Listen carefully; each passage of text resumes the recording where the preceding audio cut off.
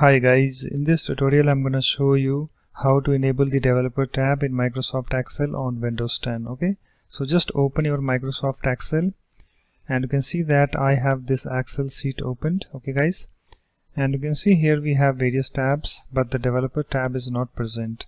Okay, so how we can enable this I'm going to show you in this tutorial. Okay guys, so you have to right click on any tab over here.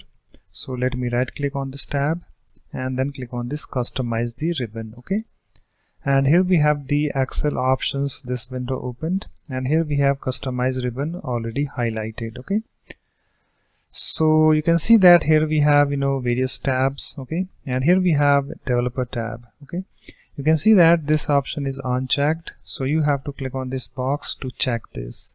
Okay, you can see it's now checked, and after that you have to click on this OK button. Okay guys, and you can see here we have the developer tab added.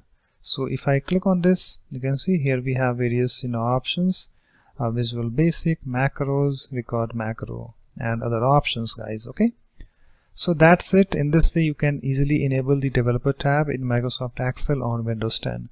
So thanks for watching. If you like my videos, please support this channel by subscribing to it. Thanks, bye bye.